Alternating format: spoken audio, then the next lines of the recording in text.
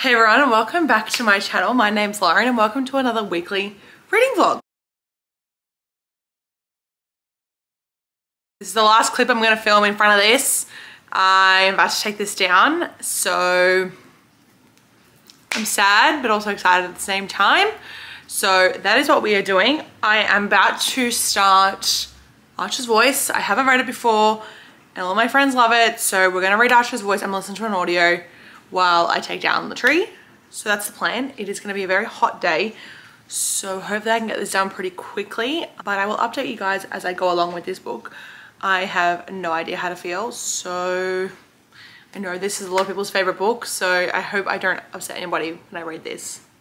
So yeah, let's get taking this tree down and get into this book because I'm very excited. Ignore the faint sounds of FIFA in the background. Again, what can I do? I am 23 chapters, I'm on the 23rd chapter of Archer's Voice. I'm enjoying this book, but I'm also like kind of confused because it's very dark. It's very like full on. It's not what I expected. I'm definitely enjoying it. The plot's very suspenseful. Like I want to know what happened to Archer's parents, what the backstory is with Victoria, what she knows, what she doesn't know. I mean, I have my theories and I can't talk about it. Like it'll spoil it. It is very good. Bree has a little bit of pick-me-girl energy, which is kind of annoying. Archer has a lot of trauma, like a lot of trauma. I don't know if people use like the word beautiful, like this is a beautiful story to describe this book.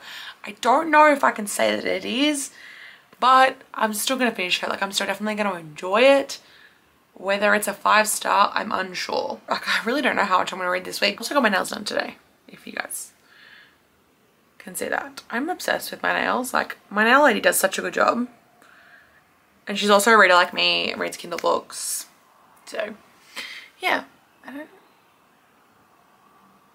I can't say it better, but like I just kind of like saw the design and I kind of just give her creative liberties. I'm like, these are the colors, this is the kind of wavy design that I want. Go for your life. But yeah, I'm gonna go have a shower because I'm gonna watch the tennis. They keep delaying the game. It was supposed to start a couple minutes ago. I don't know if it has. So I need to get in the shower and get ready and change and wash my face. It's 10 o'clock and we're watching a Djokovic game, which will be definitely at least a 3-setter, if not more. So the Auss Open is my favorite time of year because it's just chaos.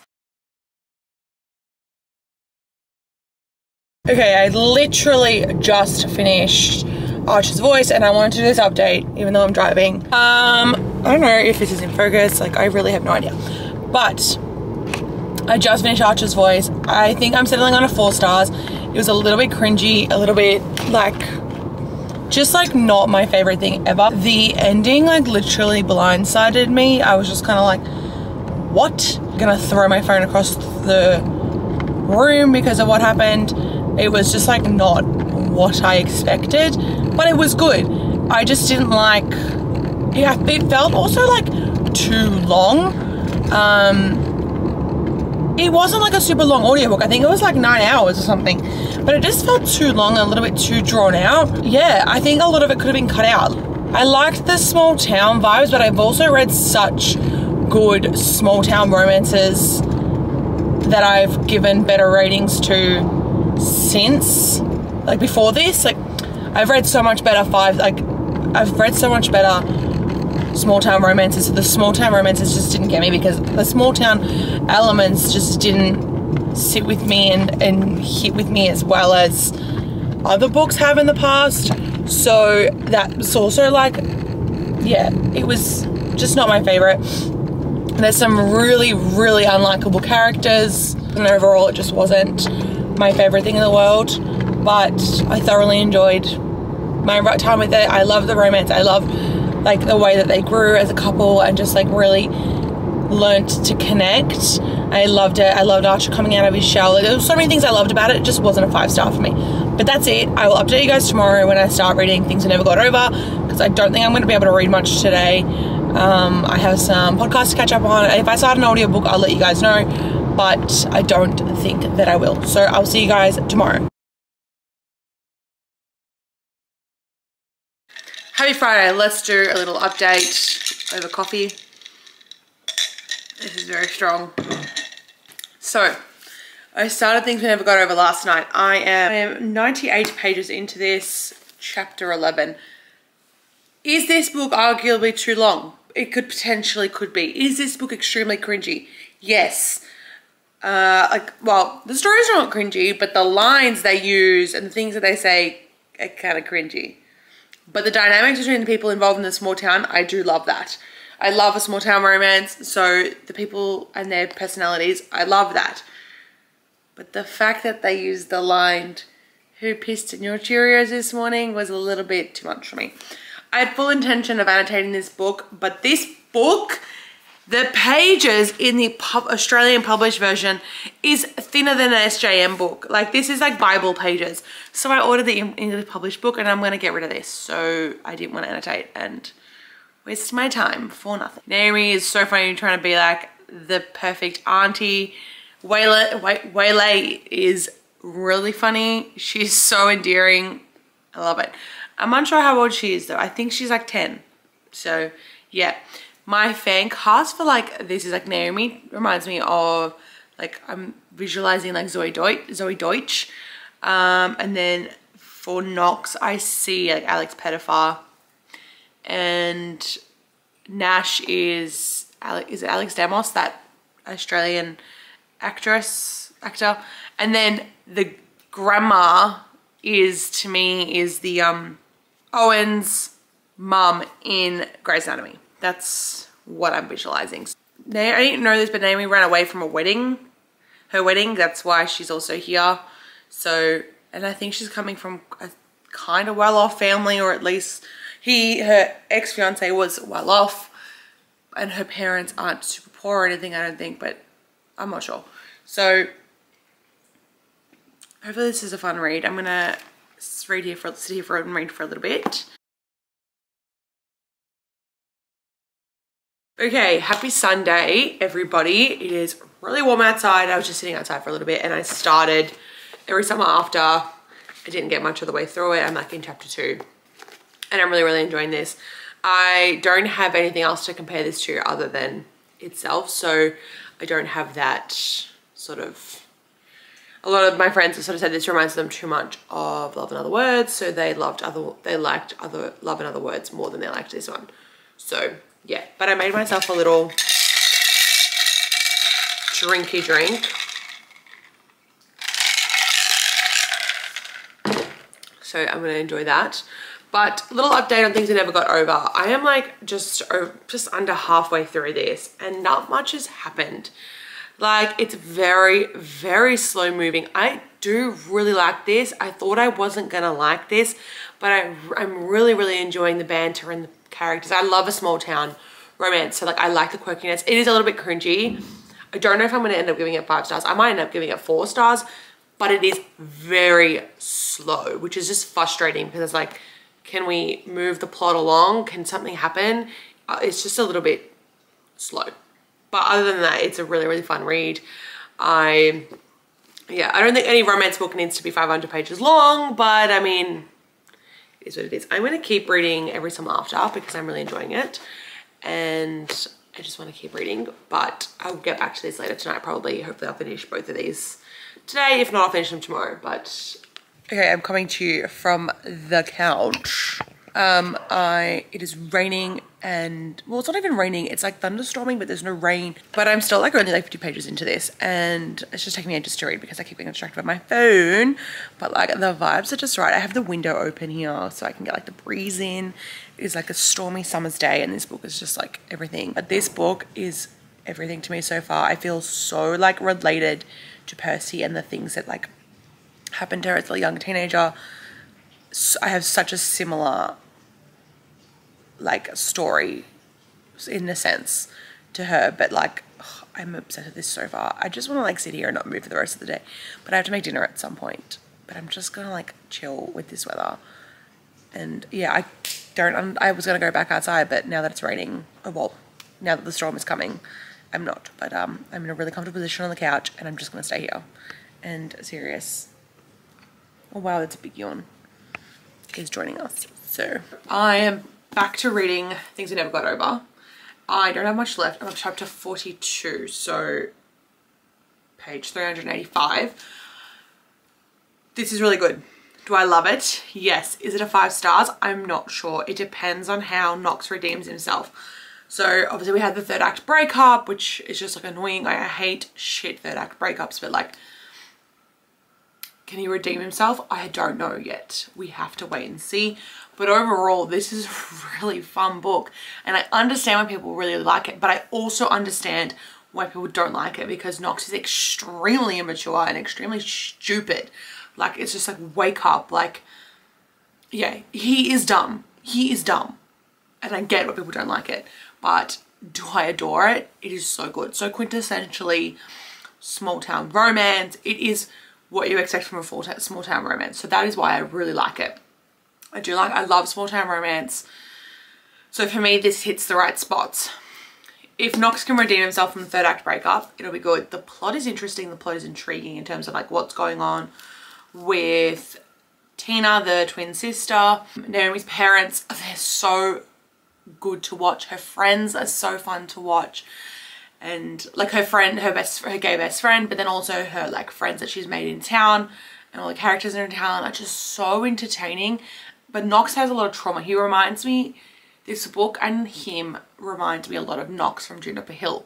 Juniper Hill is significantly shorter, but the vibe is still like Knox is very similar in terms of like he's very reluctant to sort of get into things with a woman. However, like Knox in Juniper Hill turns that around a lot quicker and like realizes his feelings a lot quicker. So in comparison to that, this is a lot slower. It is extremely long. It is unnecessarily long.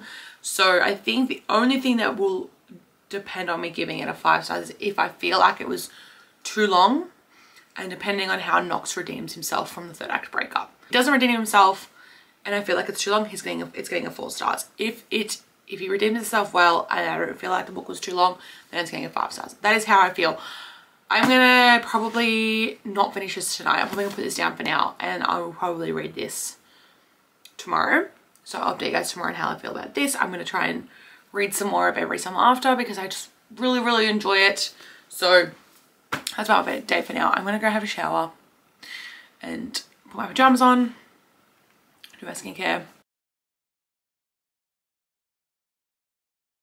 I'm back in the same position as the next day, and I'm just like really comfortable in this spot. I am almost finished Things We Never Got Over, but I will update you guys on that when I do finish it because I don't have much left, and I'm gonna read it later.